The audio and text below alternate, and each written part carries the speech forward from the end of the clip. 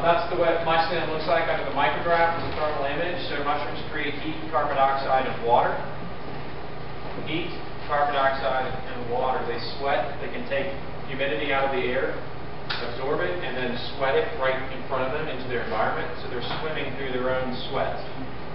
Actually, they're swimming through their own urine. Is it too early for that? I mean, he's eating like urine.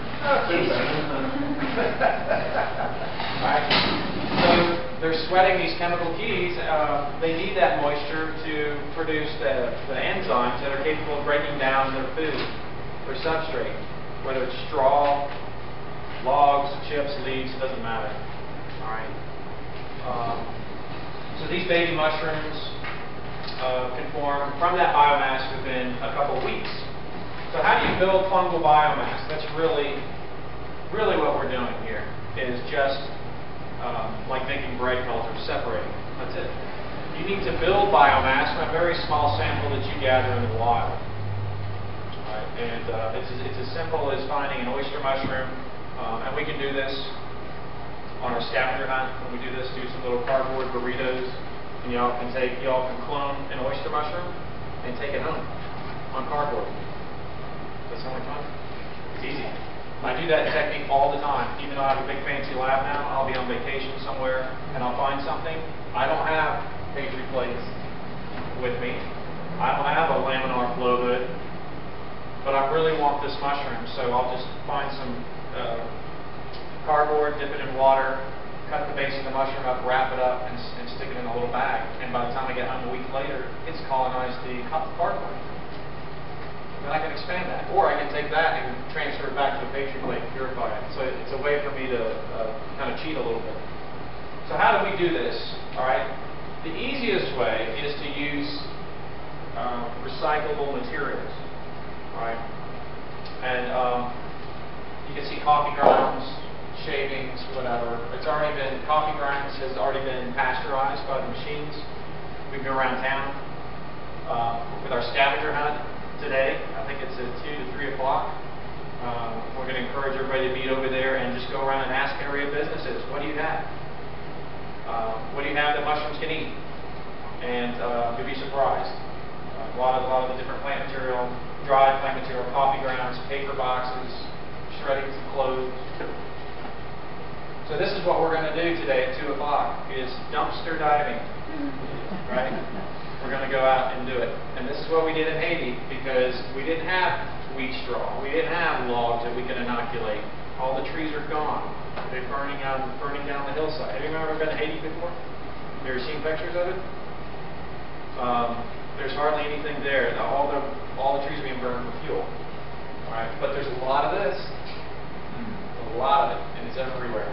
In the streets, along the hillsides. It just gets dumped on the hillside like mulch. This is their mulch, basically. But there's 30 to 40% of household waste that is cardboard or paper or usable for mushroom substrates. 60 to 80% of businesses. That's why we want to go around the businesses in this town, is to show them that some of the things that they're throwing away we can use to grow mushrooms on. And they're very selective to mushroom mycelium, meaning you don't need a laboratory. All we need to do is soak in a little water, add some cultures to it, and then roll them up, and then we'll keep propagating it from there. So even if I gave you a very small pellet, or this was the base of an oyster mushroom, does anybody know what an oyster mushroom is? Yeah. This is a small pellet of spawn. You see the size of it? This can also be the base of an oyster mushroom. The very base, the part that's too woody to eat, or too fibrous to eat, if you wrap it up in cardboard, it'll turn right back into mycelium, just like that, just as if it was on a Petri plate. That's it. So you're meaning that the bottom of this study? Right where it attaches to the wood. Yeah. It reverts right back to a vegetative state very quickly, better than any other mushroom. So this small tiny pellet or base of a mushroom that you find, all you do is, this is my challenge, but this is for my TED Talk, and this is called the 1 grain challenge, but for you, it's this one tiny little pellet. All I did was take spent coffee grounds that I found somewhere, a little bit, put it in a baggie. Started off with that one little baggie. Is my battery died? See? And then you put it inside a little baggie. Within 1 week, it's colonized that one little baggie. Within the next week, then you divide that baggie up into 10 baggies. Right? You get the drift? Because it can't get any harder. Right? And do you have the baggies sealed? Yeah. Or yeah, there's always sealed. There's enough air in there for that mycelium. Even though they're aerobic, there's enough in there just for them to colonize that much. You don't need a whole. All right. So now I have 10 baggies. A query, unless you want to wait. A lot of problems with mold contamination at this stage, especially with coffee grounds. Is there any trick that you have for that? Well, inside the bags, the mycelium is outgassing antifungal compounds, so this is easier to do like this. When you do it in a big bucket or a jar, So there's it's more. sealed, and Yeah, you have a better chance. What You're right. What So- about decreasing the ratio? What I've experienced is contamination like this method that I've used less coffee grounds to your mycelia. Yeah. Then you have less contamination because there's more antifungal, antibacterial, Yeah. antiviral. Yeah, it's a equation. The more mycelium you have in there, the more is going on. So now we have 12 bags, let's say. All right. Then you can graduate. You can break all those up and go for a 5-gallon bucket. So you start with that, or a small 1 gallon, then a 3-gallon, 5-gallon bucket. You see that? That's coffee grounds, paper, cardboard. There's a cereal box in there somewhere buried. Right. Now, you can either fruit that mushroom out from that little piece or stem that you've cloned from that mushroom you found right in the wild. This is a collection of coffee grounds, and the lid is actually screwed on. That's a threaded top, and it was inside my lab. You can see my laminar back here, my old lab. It was actually threaded on because I moved it to set it up in my lab, and I forgot about it. And I had the lid on. And I came into the lab one morning, and the lid was on the floor. And I was like, this is back when my lab was in my house. I'm like, did the cat get in here or something? I'm like, where is it? And so I looked up on the shelf, and this is what I saw. This mushroom pushed the lid over the threading right off of the jar. Just stripped it off to get out. And that's what it looked like. It was just standing there like, you know. like, so oyster mushrooms can lift about 80 pounds per square inch. So if you don't have a jack in your car, just put one of these jars. You're fine. They take a week or two. Okay, if you have mushroom to eat, put it in. What's your question? Well, when you're using that technique for cardboard or coffee grounds, I mean, is there a chance of keeping moisture in there? If you can put some moisture in there, right? But Too much can be bad too. yeah, Just just be the careful. cardboard makes sure it's a little bit moist and then put the. That's it. Yeah. Don't put it in dry. And sometimes if the coffee's really wet, the cardboard helps wick it out of the coffee. Okay. You can do that as well. So without once mycelium fruits, now this is important. If you do decide to fruit these jars, it kind of loses interest, this mycelium, to go backwards and revert back to mycelium at a certain state. Because what happens is it's now, look, you see all the droplets inside this jar? It's producing secondary and tertiary metabolites. They're actually drawing a lot of bacteria. They're cultivating bacteria in there. Because that's its, remember when I said that's its urine? That's its waste? So it needs bacteria to get rid of that, just like a septic tank. So it cultivates bacteria on purpose. Now you try to expand it after a few weeks of in this state. What else are you going to be expanding? Bacteria. You're going to have some problems, all right? So I would let this colonize and then expand it immediately. It's like the golden egg. Don't eat the golden egg, right? Or don't kill the goose. But there's other mushrooms and strains you can use that are very, very fast and rapid, and they're actually very resilient against molds. Have you ever grown pink oyster? Anyone? It's amazing. This is the one. This is why we're using pink oyster in Haiti. Is because it's predatory on different molds. Aspergillus, even some trichodermis. It will just run right over the top of them and eat them for dinner. If I have contamination in the lab, I'm not worried about it usually. I'll just let it eat it up. It loves to eat other molds. So these are pink oyster mushrooms going off of a spent egg carton, right? That's filled with shredded paper from an office. So once you have your 5-gallon bucket, this is your golden egg right here. All right. This is your accomplishment. Now you've grown this from one tiny little pellet this big. Imagine that. Something that weighed a couple grams. Do you know how much this bucket weighs now? It weighs about 30 pounds of mycelium. There's 20 to 30,000 miles of mycelium here. And all you need is that little fragment to start another one. Right? So I would opt not to prove this. This is your mother bucket. All right.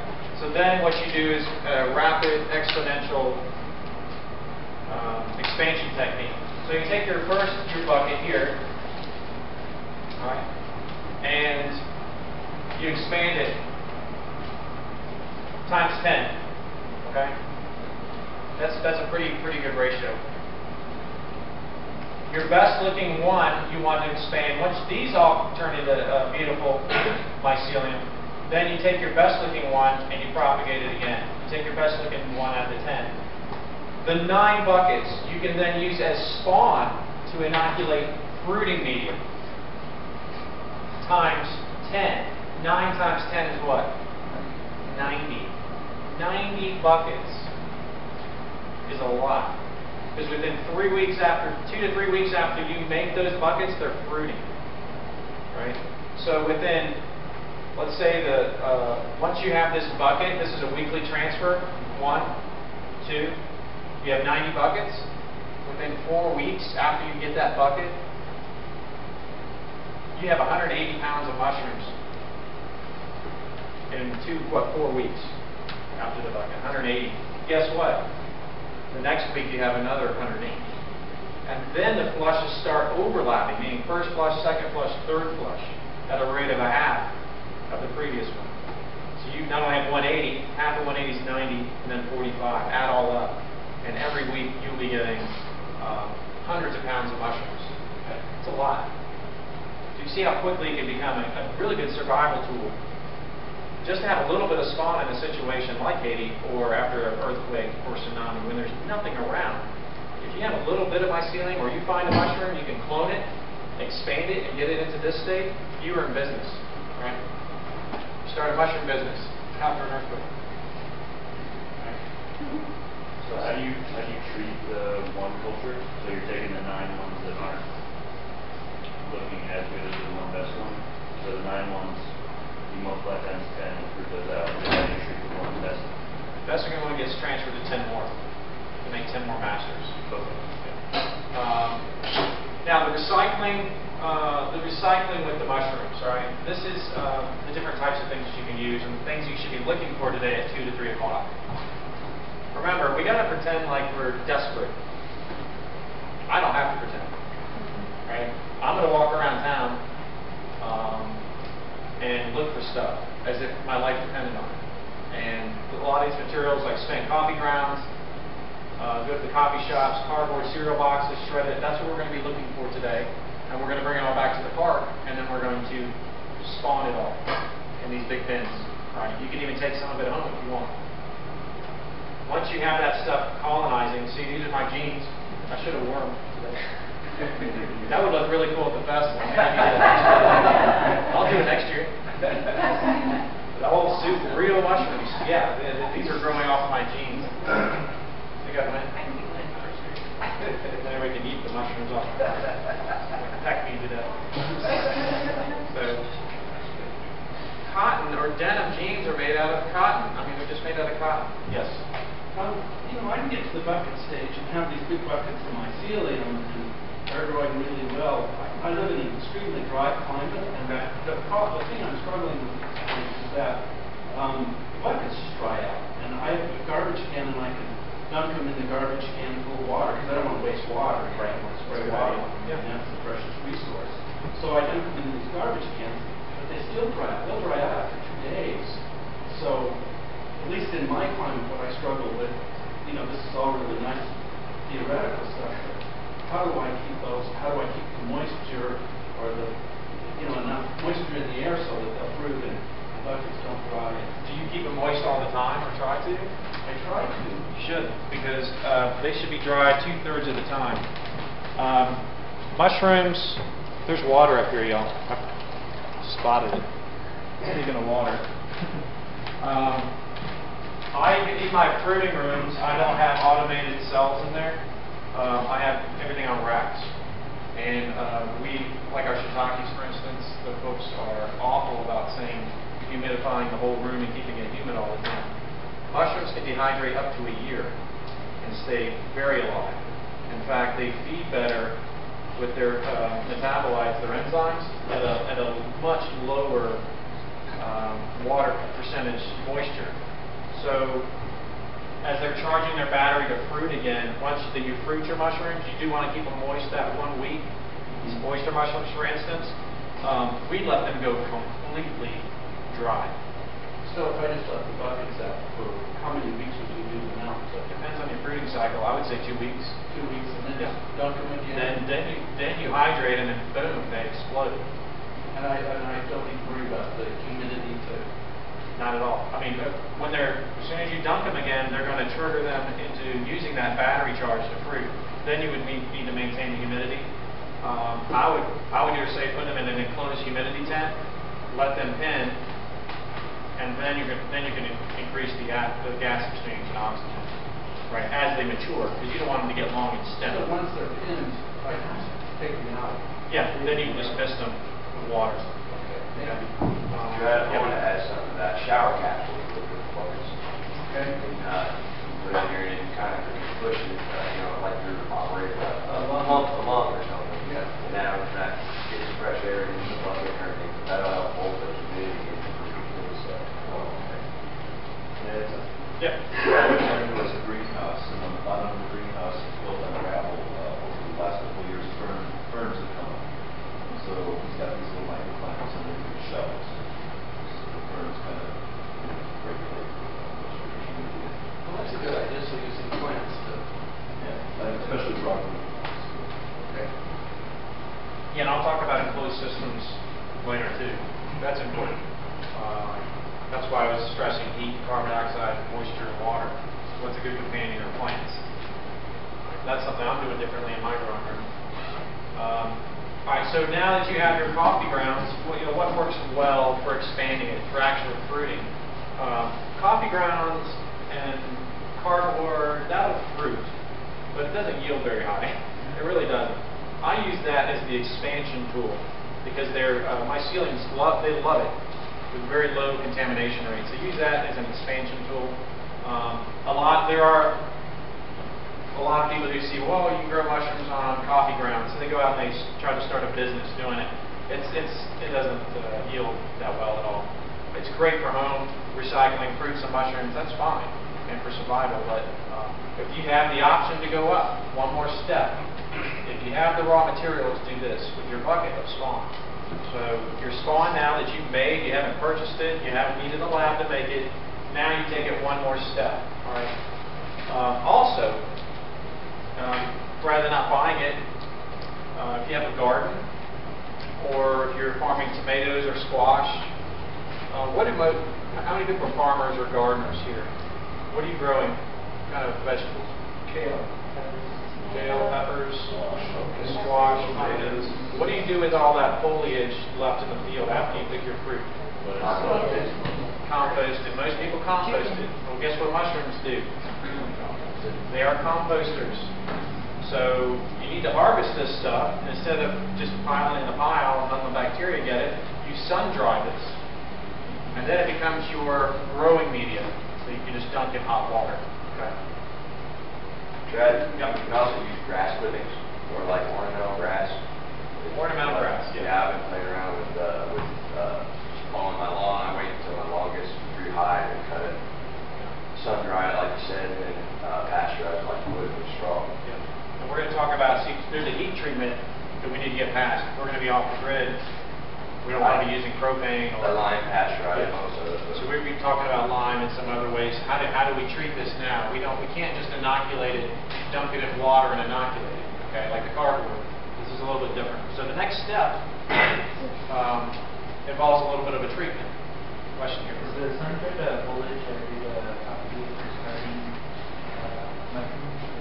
Not to start it, just to fruit it. Okay. So you have your growing media, okay? This is the system set up for Haiti. Growing media, we grow the mushrooms. I use reusable buckets, nursery buckets, because they water easy, they drain. They already have holes, they stack nice, they're free. They go to the landfill, save them from the landfill. They're washable. They're black, so in the winter they absorb a little bit of heat. You know, there's some advantages to them. What are you using? Nursery pots. Oh, okay. Black nursery pots. All right. So once we fruit the mushrooms, then we can remember some of these buckets before they fruit, we perpetuate the culture. They produce mushrooms. Then we feed them to the worms. Then we create soil. Soil goes back out to the field. We grow our plants, like squash, for example.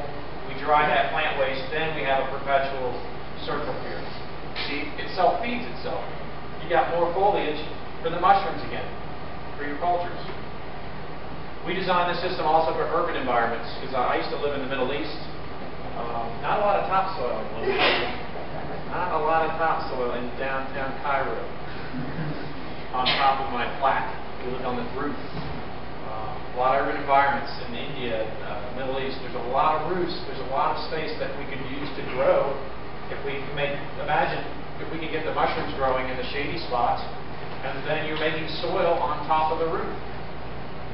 Then you plant your plants there. Okay. So how do we pasteurize this? Without electricity, most people would use propane, but again, without trying to use any inputs. You can also use logs, and if that's available. I've tried burning the leftover substrates, you know, like my blocks, and it's flame retardant, so it didn't work. I had that was my master plan, and it didn't work. I threw it on my fire pit, and I was like, yeah, it's just going to go up in flames. Made a kite with sugar, and it just went, the whole log just sat there. You know, big oyster columns, you know, these big blocks that just sat there and barely smoldered. We need to get it up to at least 160. I'd go to 180. Why get the water so hot? Is because when you dump your media, your straw or your dried plant material, it takes some of that heat out. So I like to get it up a little bit hotter, and then I like to lock it down. Submerge it for 1 to 2 hours. All right. Then all you have to do is take it out, remove it, and then you can put in more media while the water's still hot. Okay, don't let it go to waste. So do a second dump and pull it out. So you can do about 2 cycles of that water before it has to be discarded. The other method, without heat. Oh, wow, 2 questions. Must have confused somebody. So for the 2 cycle max of water use, if you use your mushroom cultivation system like on the previous slide, can you reuse that water again after it's been? Yeah, that's one of the things we're doing is watering it into the compost or through our microfilters. Yeah, that's a big thing I try to cover in the book is being responsible for your own waste. Even as a mushroom grower, you will have some byproducts. Some of the straw may have residual herbicides in it. Most of it does. Yeah. Like killer stuff. So, yeah, you just mentioned herbicides, and I guess I'm new to this, so I'm wondering for us students, why do we need to pasteurize if the mushrooms are supposed to be so good at colonizing molds and remediating? What are we pasteurizing from? This is because a mold is a fungus. So the coffee grounds paper, that's very selective for just mycelium. But if you just soak this material in hot water, it'll grow everything. Does that make sense? Only a few mushrooms can outcompete the competitors, like the pink oyster mushroom. You should and have to pasteurize it to level the playing field. Okay? I'm just curious, like heating the water, then adding heat, you have to maintain the heat, so you're bringing it to temperature. I think I'll cover that in a second. Okay. Yeah. You do have to maintain that temperature. You don't let it come down below 160. You'll get weed seeds and you'll get molds and things just show up. You need a nice heat in 2 hours. The other method is without heat at all, which is another method we were using in Haiti because of the lack of availability for propane. So it's calcium hydroxide. So I typically use 1 cup per every 10 gallons, or however much you need to make a pH of 9. Okay, that's your target, is pH 9, which is pretty high. All right, mycelium can tolerate that because in those enzymes that they exude, that sweat, those chemical keys are they're actually acidifying their environment, so they bring the pH down as they go. All right. Trichoderma and molds have a very hard time growing above 9. So it buys the mycelium time, a lot of time. So it's a no-heat method. You can soak it overnight. There's also another method with peroxide. I don't use this very often. I've done it for teachers' kits, for classrooms. Most over-the-counter peroxide is 3%. You dilute it 10 to 1, and then you can make it 0.3%, and then you soak that in a bucket. Okay. Soak that overnight, you drain it, then you spawn it immediately with your medium. So you got 3 different options: heat and 2 no-heat methods. Yes. What can you do with the spent water? Again, the spent water is one of the problems. We can water through our spent media, water it into some more alkaline-loving plants. I actually use the water when I do this to water my morel beds. Well, you can do that too. I'm going to cover morel cultivation in the next class at the very end. But morel is like a pH, in my area, like a pH of around 8. So at least I could use it. I can dilute a little bit and water it in. Do you ever use cold pasteurization? Cold pasteurization? Yeah. I do not. It's something that Peter and Paul Stevens talked about, but I don't know if they've ever done it. I've done it. It works really well. What you do is you take whatever your substrate is and you submerge it for 7 to 10 days. And the theory is the anaerobes eat the aerobes, and then when you take it out, it stinks like hell for about an hour. But the anaerobes all die, and you have aspects when you're not using energy. And it's worked. I've grown oyster mushrooms and philosophy mushrooms on it without a problem. No problems at all. What you have to do, you have to have no problems at all. No, I didn't have a problem. The first time I did it, I had a problem because I didn't make my material small enough, and I didn't make my ratio high enough for my ceiling to substrate. So what he's saying is, for those who couldn't hear, and I have tried this. I don't know what you're talking about for a minute. Cold pasteurization means dunking material in water, right? And it creates an anaerobic environment. Do that for how long did you do it for? I did it for 7 days. 7 days? Yeah, and on a small scale, Yeah. I have actually done it in a Ziploc bag and left a little bit open to let the out gas, and it worked perfectly. And when you pull it out of the water, and you get any of that water in your hands, it doesn't come off for days. Say goodbye, whoever you're dating, say goodbye to them. Because it is awful. It is nasty. I've tried it. I didn't have very good luck, but I'll go back and revisit. Technique, I don't think. Yeah, right. So, in theory, so heat pasteurization with the microwave filters, people, I've microwaved before. well, for the sub, yeah, you microwave substrates and Okay. So that just shows the peroxide. This is me doing it in a class, real classroom technique, which is fun. You just pour it in, let it bubble up, let it sit overnight, and then you spawn. These are those little Slurpee cups, you know, the mushrooms. It's a dome. The little mushrooms come right out of that little hole. It's perfect. Kids love it. It's real easy. And these are actually corn-based. I bought all corn-based, so they're you can put them in hot water. It says they're compostable. Has anybody ever tried to compost these cups?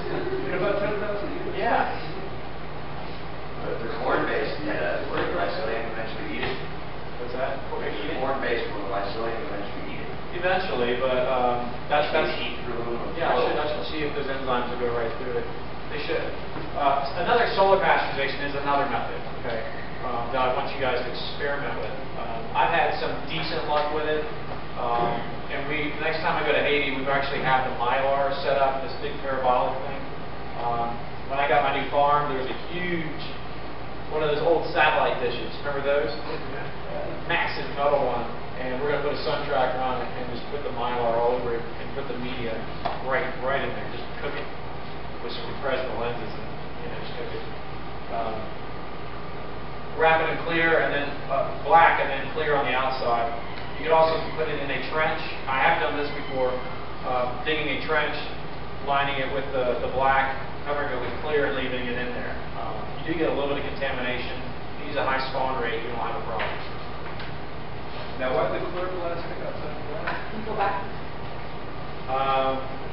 You wrap it in black, and that attracts the heat. The clear makes an airspace to build the heat inside, right? And then that's where we're using the mylar angle on the north. So we're at down South Carolina on the north side, and it just angles right in. It just cooks the hell out of it. It gets really hot. Now, low heat at 145, you have to do it for longer. It's not. So if you do at least six hours, if you can get 7 hours, that's great. Dred? Yes. The trench method you're talking about, I know I may be getting ahead of you, but for microremediation firms, would that be one of the better ways to pasteurize your... Like chips and things? Yeah, a large amount of substrate for, like, say, if I'm wanting to make a filter for runoff from a farm field. Yeah, that's a good way to do it. All right, so once you fruit your mushrooms, we've come a long way from that one little pellet, right? Isn't that amazing, though? It really is. You can take that pellet and go that far. This mycelium, these mushrooms are harvested. All right, they got the golden oysters. So I live in the southeast. I'm in a semi-tropical environment, and I can grow a lot of the tropicals almost year-round in a cold frame. Do you make any more holes in your buckets, or do you just let them fruit out the bottom holes? I do cut holes in the side. Yeah, with a razor knife. Potter plant. Yeah. Those nursery pots, I take a little razor knife, like a carpet knife, and make an X, and then they push right through. Remember, I told you how hard they can push. Yeah. They'll push that plastic, and then it'll just bend right back when you harvest them. And you don't want to make too many holes either, because you can get overpinning. Yeah. And I'm not going to cover overpinning this whole weekend, but it's too much oxygen, too much stimuli breeds too many babies, and then they can all abort. So you got to be careful. You want to minimize how many holes or surface area you have, because it's all battery. If you divide the battery up into 100 or 200 different areas, they're not going to get very much at all. They have to divide and share all that, and it just doesn't work. They will self-prune themselves. They'll dry a lot of them out, but a lot of them fall off.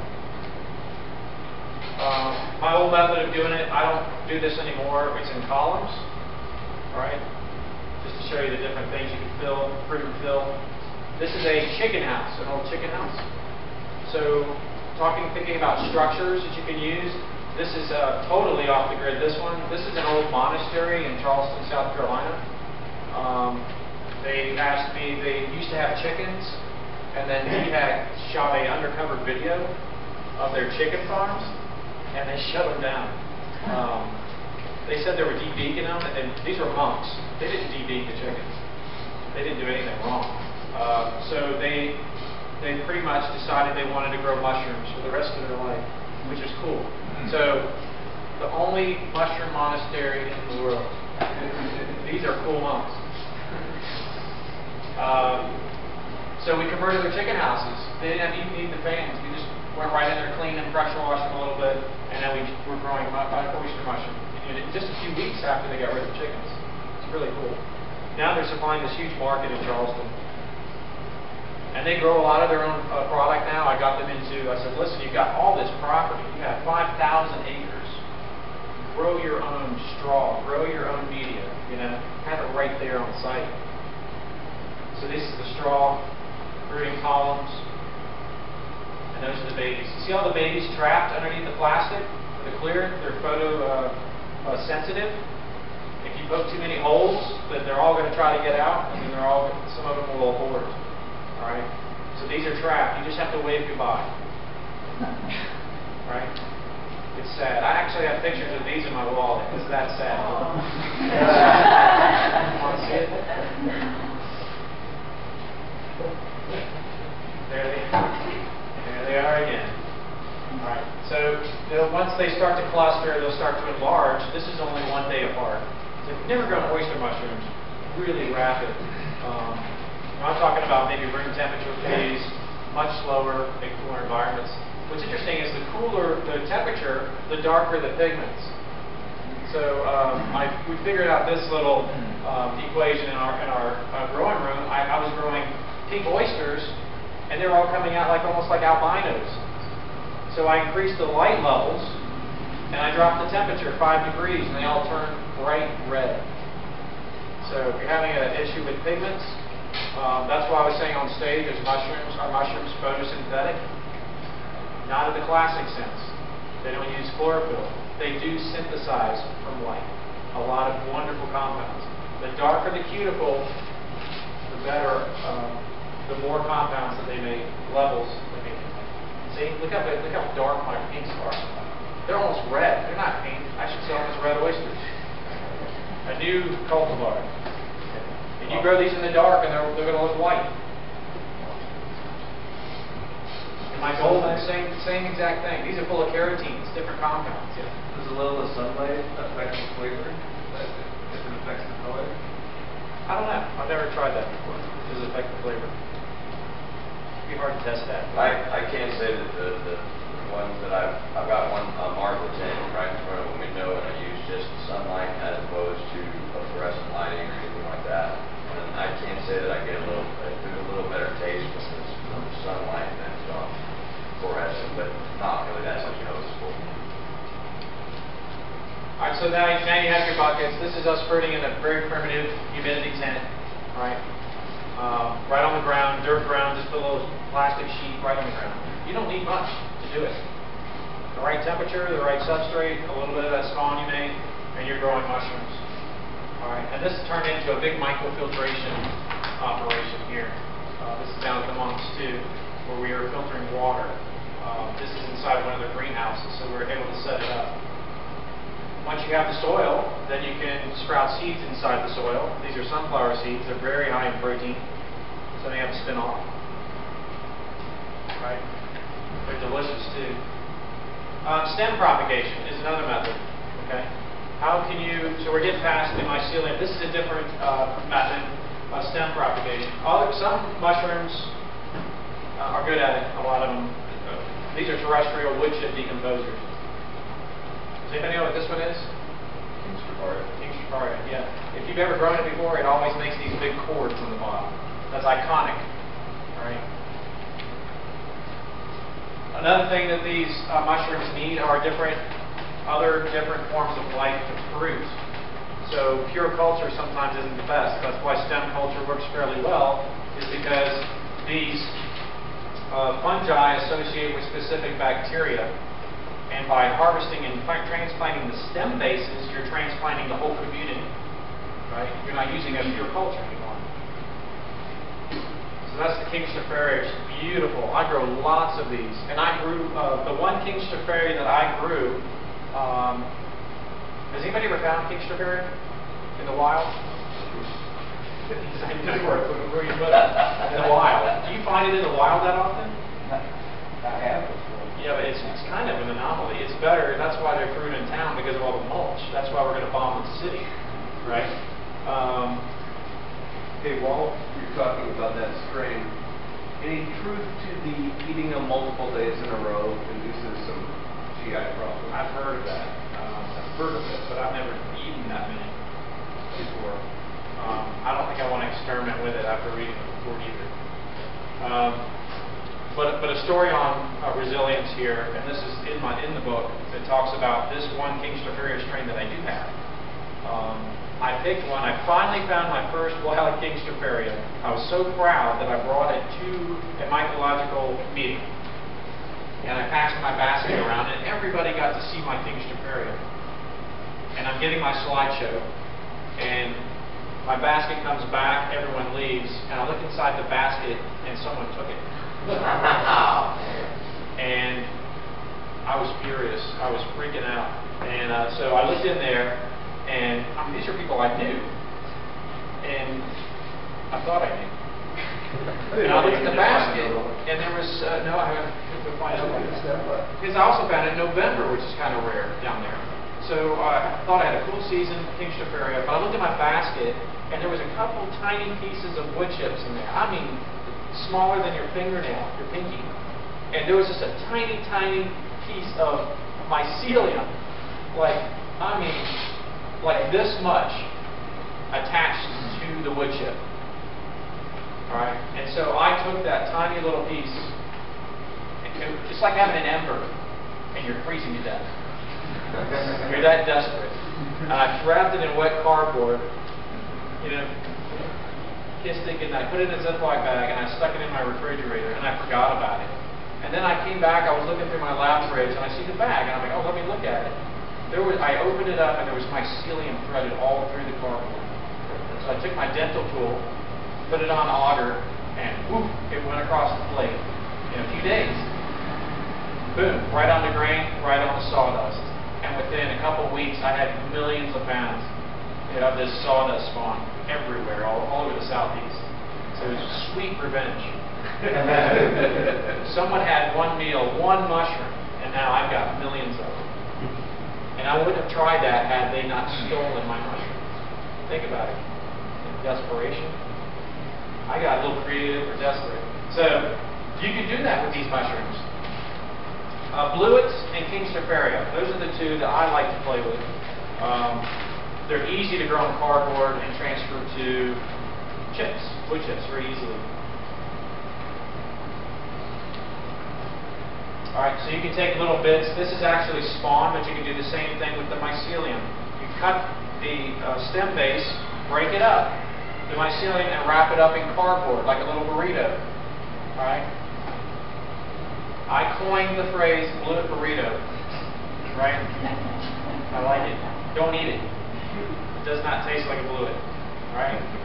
Or a sushi roll. You roll it up like this, right? And then you can stick it in a bag. Then you just wait. That mycelium, look at that. Boom. Within a few days, it's penetrating and going all throughout the cardboard. Now you've made cardboard spawn. Right? Look at that. See how it's kind of bluish? That's bluet spawn. It's really pretty and sweet. Now you've got carpet spawn. You can roll out the carpet. And just put chips on it. So how do you do that? You just make a layer. This is what I call the lasagna layer. All you need is some fresh wood chips, and you need your cardboard. All right. By the way, let me back up. Once you have a piece of cardboard like this, you can keep expanding it on that cardboard for a while. So I use it just like a layer. You unroll this, stick 2 fresh pieces of cardboard on the outside. So put this one as the middle layer, roll it back up. Let it sit for a week, unroll it, 1, 2, 3, 4, 5. Right? You keep doing that, and then you have a lot of cardboard spawn. Then you can take it outside and just bury it. Use it just like you would a spawn. Alright, so you have the cardboard, chips, your cardboard spawn, more chips, and then cover with a little bit of your native leaves and whatnot. Alright, you got these beautiful purple mushrooms. The mycelium will thread into the wood chips, and the reason I drew this is so you can see that the mycelium explores. It's looking for more food. Mushrooms only fruit when they think they're running out of food, so don't have any other wood chips nearby. You have to kind of make little islands, little satellites. So that shows you how far they can explore. Once they reach out and they determine that they're not going to find anything else, then they'll fruit. These are my Kingstoferia beds. You can see these are recycled engine crates from BMW. We have a BMW plant an hour away. They hate to get rid of these. So I just scoop them up and I fill them full of wood chips. They pay to get rid of them? They pay to get rid of them. Great. Yeah, they're huge. These are actually cut in half. They're this tall. Pallet recyclers will take them. This is see how they mean? They fruit on the outside of the beds. They're just looking for more food. They're also right at this north side, right on that interface. You soak Not at all. You soak them pretty heavily the first week, and then the way that those cardboard layers act, it actually locks in all the moisture. So it works really, really good. I rarely have to water my Kingstonberry bed at all. Just do it in the shady spot near a drip line of a tree. Right? Do you soak your wood chips before you make that, or do you put them in there dry? No. Well, if the chips are extremely fresh, if they're chipped right then, I don't soak them. But if they're dry, definitely soak your chips. Watering your chips too also helps the mycelium, leap off and stick to it if you're using real spawn. If you do dry chips, it just kind of wiggles down to the bottom. Alright, so look at my Kingstonberry. These are small actually, average size. They can get up to 2 feet across. I figured out that for every inch of chip depth gives you an inch of cap diameter. So if your chips are 2 feet deep, guess how big your berries are going to be? 2 feet wide. Garden stools. So one of the other things you can do is with some of that cardboard spawn is you could use stem bases of other mushrooms, such as I'll show you in a minute. But the traditional method of inoculating logs, all right, with a drill, with plug spawn that you purchase, and we're doing that at 11 o'clock. This is a different method. You can actually use some of your cardboard that you clone your mushrooms with, and you can push it into the hole just as you would use spawn. So it's cardboard spawn. Right? Ralph, is there anybody in the southeast that's growing Kingstonberry commercially? Commercially? Not yet. That would be me. You're doing it right now. I grow it inside very well. Little sawdust pellets. Remember I said the peroxide method? It's good to soak sawdust and peroxide if you want to expand your spawn. Even if you buy some spawn, you can expand it, and then you can use that right inside the holes instead of plug spawn. You can use those coffee cultures if you're growing oyster mushrooms or other strains. You don't even have to drill or plug. I just put the spawn right in between the layers of logs, just like icing on a cake, and just sandwich them. Within a day or two, the mycelium drills its way up into those wood faces. You don't need to wax or do anything. Chainsaw cuts like this are very easy. They're also perfect for inserting black sheets of cardboard. They fit perfectly in there. Right? Do you wax over those? I don't use wax anymore at all. I figured out if I stack these like firewood and I keep them watered for 1 day, the mycelium is in the wood in 1 day. So I'm not saying everybody forget wax, but I'm forgetting wax. It's a whole step. And then, locate some shade north side of your house, near a downspout, shady woods environment. For fruiting, you've got shiitakes, you've got maitake. These are mostly wood decomposers that you can grow on cardboard. You can expand it and put it back in logs and wood. Chicken in the woods, has anybody ever eaten that? It grows here, right? Really not. It's all over my town right now, everywhere. I can collect tons of it. It's just a mad flush of it. Different strains grow on different types of wood. That's me. They're not small mushrooms when you find them. They're awesome.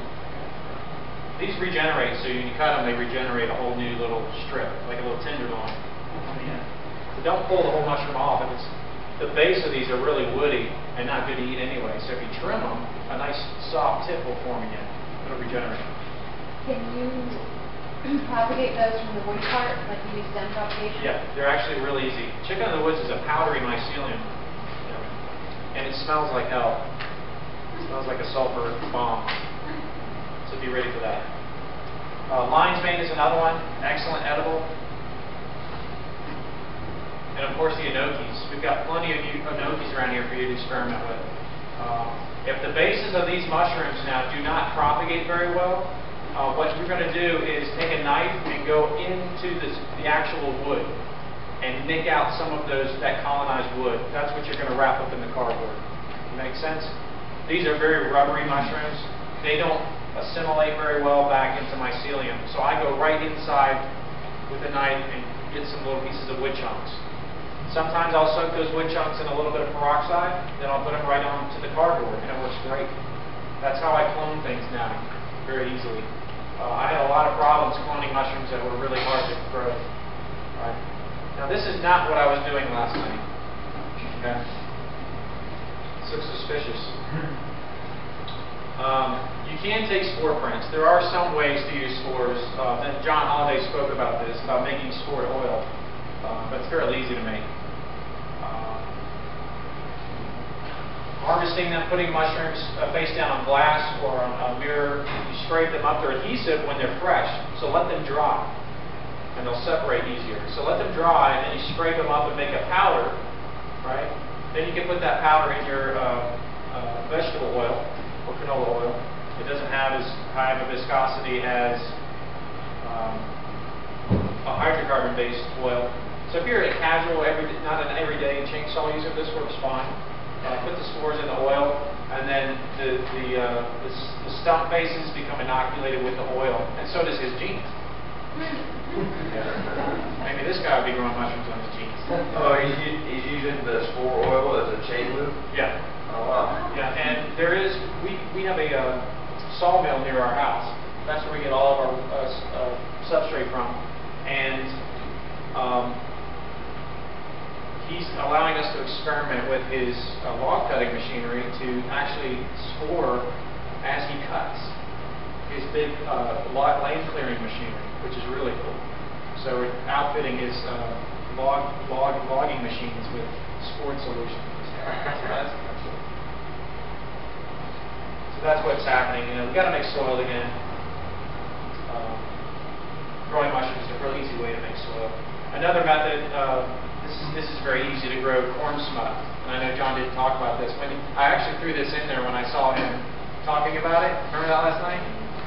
We've been doing this a long time, and somebody sent me a paper on how to do it. You find corn smut, and I actually found one. It was a dried up kernel that had been in storage at Clemson University for over 20 years. And I found it on the floor. And I knew exactly what it was. It was a black kernel of corn. So I took it and I crushed it up and I put it inside a syringe, and I got corn smut in a couple weeks from a kernel that had been there 20 years sitting dormant.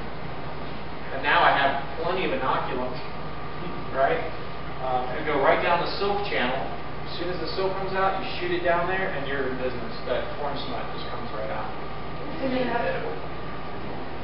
So you have to do corn smut on actual corn plants. You can't just do it on harvested corn. No, it's got to be, because it has to go down pollen rate. I do not have one like corn. You have to do it this way. Have you heard anyone taking a canned product of corn smut, like go in lab markets and try and do that? I think it would be viable. It could just kill. Yeah, they sterilize it physiologically. Yeah, and these are really good to eat, actually. We're actually experimenting with this one for biofuel because it behaves like a yeast inside the kernels. Other methods, if you do the sawdust or the peroxide method, if you peroxide sawdust that's been supplemented, you can add a shiitake culture to it and make your own little blocks. All right. It's a little bit more difficult than the oyster mushrooms. Shiitakes are a very slow-growing fungus compared to oysters. They're weak. They're very weak. And then I like to grow brick tops, which are hypolomas at my farm. So I've grown all these from clones that I've cultivated on cardboard. Right? Very easy to do. And then lion's veins, of course. So all that metabolite building up inside the bag. Beautiful yellow fluid. If you take the lion's mane inside and turn a black light on, the mycelium turns orange. It's really interesting. I have no idea why. I haven't been able to figure it out. Did you find that out accidentally? Yeah. I have black lights in my labs now just for that reason. And Olga thinks I'm weird. She goes, I see them there with like the lights off and the black light. She goes, what are you doing to this much? She's getting jealous. I'm just talking to him, maybe. Fruiting structures. Again, you can get off the grid with this. Our lab, by the way, is all LED lighting. The whole farm now is all LEDs, period. It was expensive. expensive to get that done, but we've got the solar panels already, so we're going to have everything hooked up. Right? Simple structures like this can be buried. You can dump, get them half underground, use the dirt that you've dug out and mound them over, make little hobbit houses out of them. All right? Perfect environments for growing mushrooms. Fruiting structures, bigger not better. Smaller rooms, larger rooms are more difficult to prevent cross-contamination. So just some considerations. I mean, I've developed a little closet system. You can grow 10 pounds of mushrooms in a 4x4 area using your coffee cultivation, the whole thing. If you make one of those buckets a week, you'd be growing 9 to 10 pounds of mushrooms a week for your family, right, on waste. If you have to have a tunnel on your property, right? Some lady actually says, I do. I said, really? She goes, yeah, I do.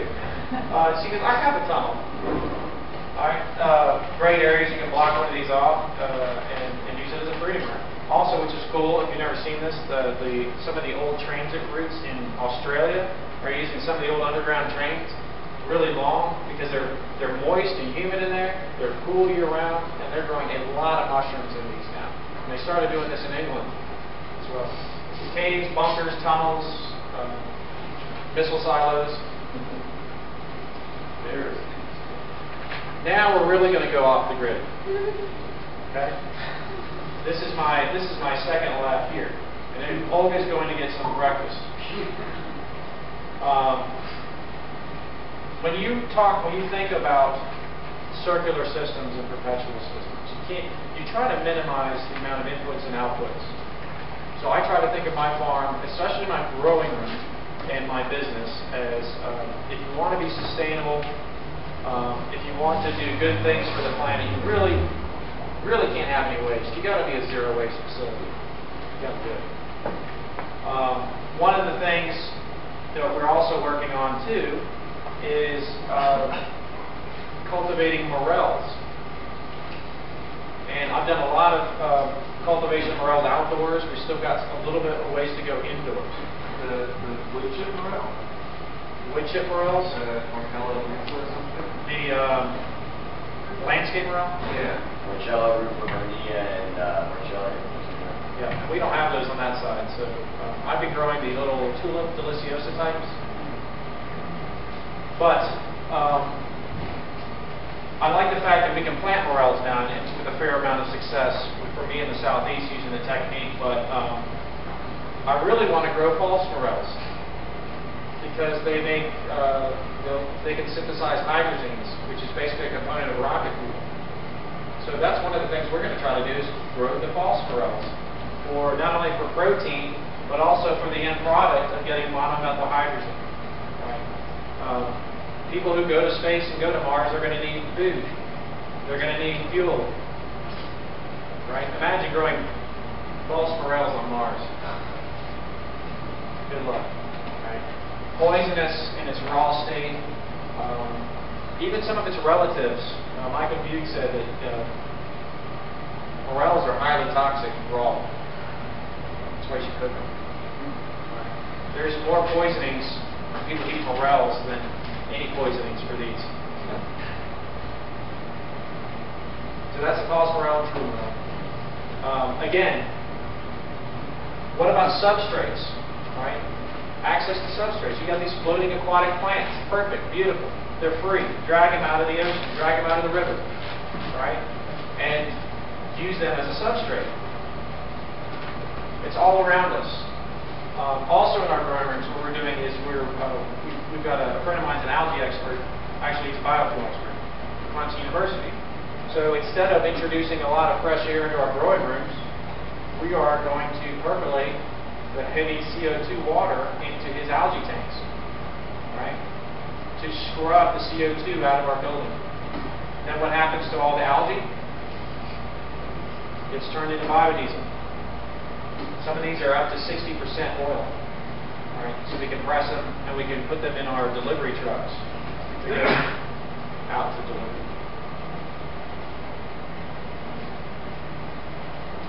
It's growing out the bubbling CO2. Right now they have to burn fossil fuel to do the research, to to bubble CO2 gas to make it high enough to grow algae, to grow fuel. They're burning fuel, right? If they percolate CO2 from a mushroom farm, it's free. And they're making oxygen in some sense. Anyway, I got a lot of information in the book. Diva has it at the Palm Theater. Okay? And that's it. That's it for now. Hey!